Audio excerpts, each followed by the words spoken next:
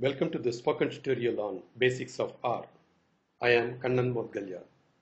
In this tutorial, we hope to provide a feel for R and RStudio, how can R be used as a calculator, how to use built-in functions like sine and log, introduction to vector operations, introduction to plotting, taking help in RStudio, and where to get more information on R and RStudio.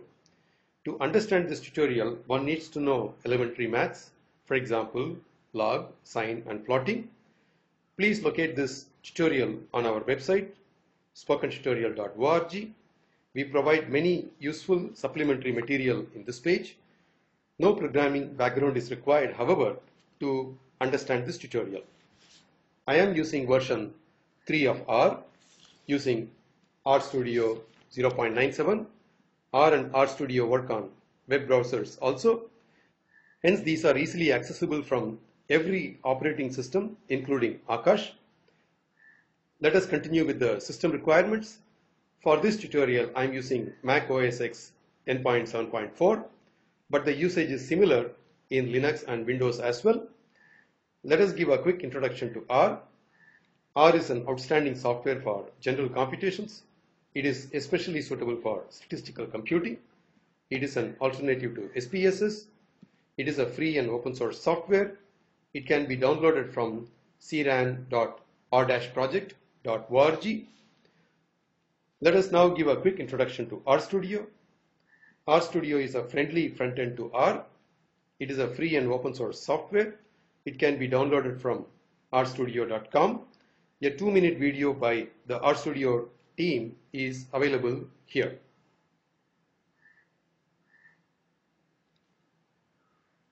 Let me return to the slides.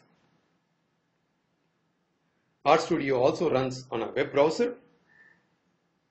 Here is a screenshot of R and RStudio on a web server accessed from Akash. Let us do a practice session on R using RStudio. You now see RStudio on the screen. I have shrunk its size quite a bit to fit into a small screen. Please use a size you are comfortable with. I have also enlarged the font size so that the recording is clear. You do this on Windows and Linux by pressing Ctrl and plus keys together. For this tutorial, I want to maximize the size of the console of RStudio. I do this by pressing the maximize button in the console window. I also maximize the right lower window of RStudio in a similar manner. Let me begin multiplying two numbers, 2.1 and 5.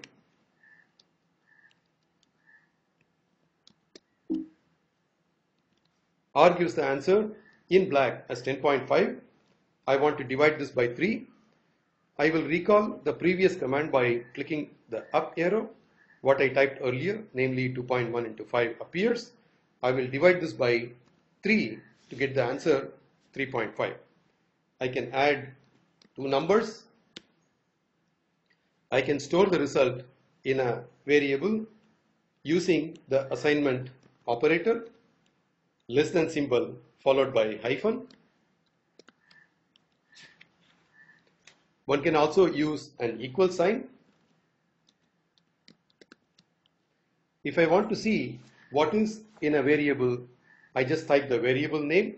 In this case, I type A and see that it has 5. I will subtract 0.16 from A. I will raise it to the power 0.5. Remember, I have to put A minus 0.16 within brackets to get the correct answer. We get 2.2 as expected.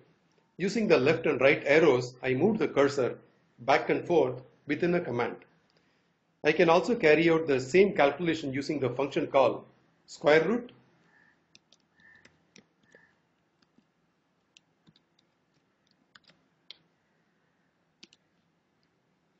I will find the value of E by using the function call exp.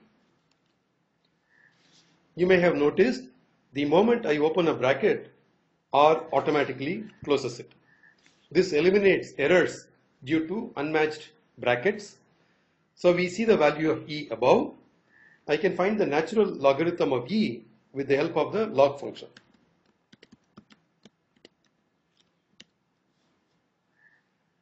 The value is 1 as expected. How do we find the log to the base 10? Use the command log 10, 10 to the power 5.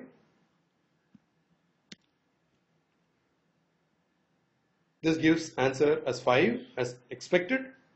What happens if I forget the 10 in the log 10? We get a different answer. It is easy to verify that this answer is correct for natural logarithm. Can you please suggest a method to verify this? There is another way to find the logarithm to the base of 10. Give the base as the second parameter, as I do here.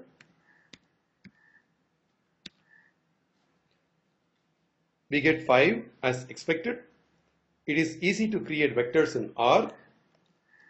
Z equals seq minus 1, comma 2, comma 0.5. This creates a vector starting at minus 1, going up to 2 in increments of 0.5. seq denotes sequence. Let us see the value of Z. We will see other ways to create vectors in another tutorial. We can calculate the length of the vector Z using the command length. We get the result 7 as expected. We will now discuss pi. The value of pi is stored in the variable pi, which we can see now. Let us create a vector x to start from minus 2 pi, go up to plus 2 pi in increments of 1. Please remember to put the multiply sign. Let us see what x contains. Let us find the sign of this vector using sine and store it in y.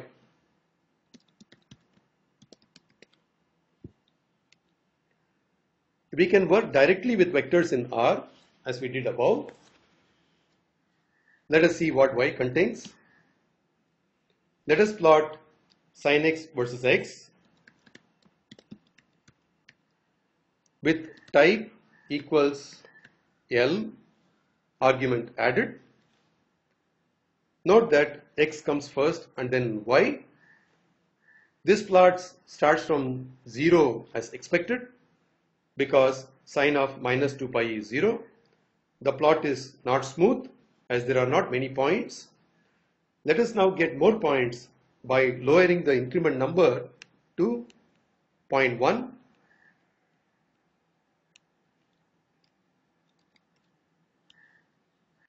What happens if I try to plot without recalculating y? R will complain that the lengths are unequal. You should pause the video and confirm that the lengths are unequal. Let me recalculate y. Let me replot this curve. You can see that the plot is smoother now. Please pause the video now and look at the values stored in x and y. Please confirm that these values are as per expectation. We see the lengths of x and y to be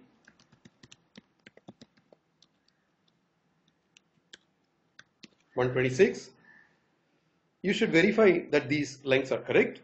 You should also display the values of x and y and verify. If we drop the type parameter in the previous command, we get a plot with points. Let us press the help button in the right hand side window. Let us type plot next to the length symbol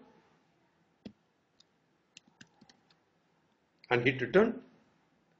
Let us scroll. one can see different choices for the type parameter. We have come to the end of this tutorial. Let us see a few low-cost books on R.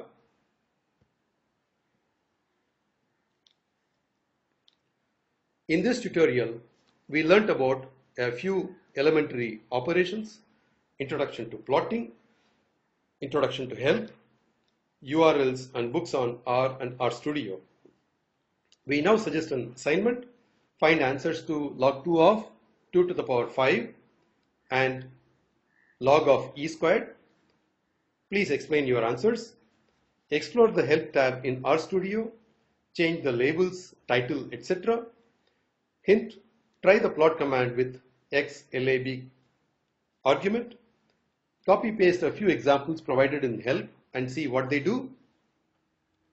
This video summarizes the spoken tutorial project. If you do not have good bandwidth, you may download and watch it.